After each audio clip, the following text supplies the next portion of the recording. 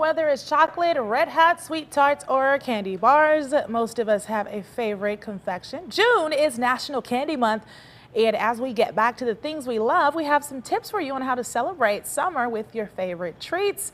Carly is joining us right now, spokesperson for the National Confectioners Association. She has some of those tips for us. Welcome, Carly. Thank you so much for having me. And of course, happy National Candy Month. Thank you so much. So first of all, tell us what some of the most popular candies are and flavors heading into the summer. For the summer, Americans tell us that they love chocolate, gummies, and hard candy. And for flavors, fruit flavors are very in for summer. So people are loving strawberry, watermelon, and cherry flavors. So I think it's interesting they're all the red fruits. Okay, so do you have any tips to help us incorporate candy into some of our favorite summer activities? Absolutely. Chocolate and candy can add a little bit of sweetness to really any summer activity that you're doing. So it's a great way to bring some sweetness with you if you're going for a hike, if you're going to the pool or to the beach, if you're going to a birthday or graduation party. Treats can add a little bit of sweetness. And I know for myself, for example, I love to go to the beach, and 89% of Americans who head to the beach say that they'll be bringing treats along with them. So it's nice to know that when I'm enjoying my peach gummy rings, some other people around me are as well.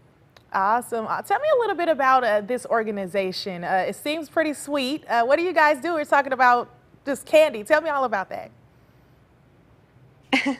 It is a very, very sweet job. I will say that. The National Confectioners Association advocates for America's chocolate and candy companies. So Okay. all of those companies and all of the people who make the treats that you know and love, and helping to make sure that all of those treats can make it into stores and into the homes of consumers.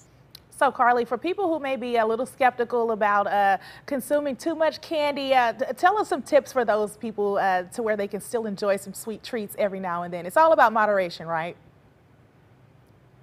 It's absolutely important to figure out how to incorporate chocolate and candy into your happy and balanced lifestyle, and it's different for everyone. So if you go to nationalcandymonth.com, you'll find some more resources to help you manage your sugar intake and have some conversations about balance. And it's, again, a great way to incorporate into those outdoor activities. You can look for small pack sizes. So those little 200 calorie or less packages of chocolate and candy are a great little treat to throw into your bag as you're headed out on your summer adventures. All right, Carly, thank you so much for joining us. If you all would like to see this interview again, you can visit our websites, fox2now.com and kplr11.com, and get you some candy, guys.